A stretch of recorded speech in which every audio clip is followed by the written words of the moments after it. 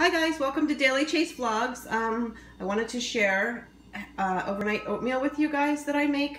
I have already made it, but I'm going to go through it really quick and show you how it's done. This is an oatmeal that we were purchasing for quite a while and loved it.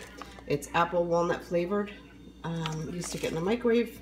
You just put water in it, stick it in the microwave. It's oatmeal plus sweet dried apples, tart cranberries, chopped walnuts, and multigrains.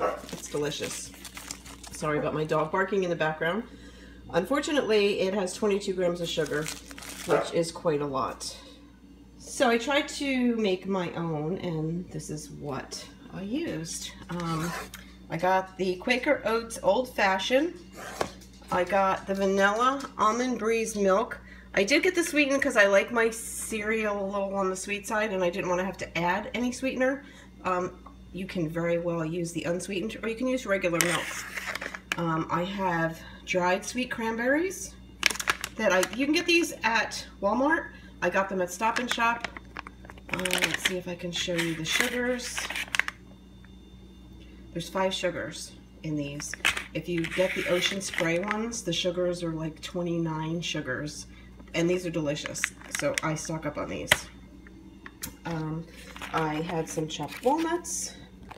I had a tiny bit of sea salt that we put in there, and it calls for 1/8 of a teaspoon. A tiny bit of cloves, which you can leave out. A tiny bit of cinnamon.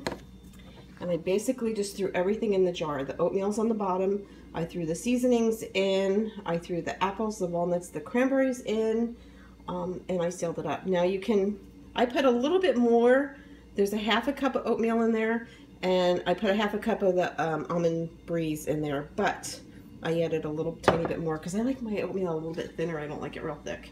Now tomorrow morning, I'm going to put these in the refrigerator. Tomorrow morning, I can grab it and run out the door and head to work. You can eat it exactly the way it is. That oatmeal's going to absorb all the almond milk, and it's going to be delicious. Just stir it up. Just mix it all in so all your flavors are mixed, or you can take the lid off and you can stick it in the microwave. I would do it maybe 30-40 seconds, stir it, and then do it again till it's to the temperature that you like. It's gonna smell amazing, like apple pie.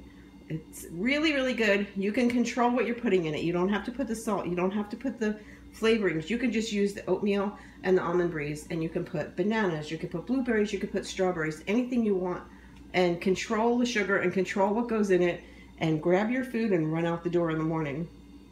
It's saving me a lot of money from stopping and getting an egg sandwich and a bagel, and it's healthier on top.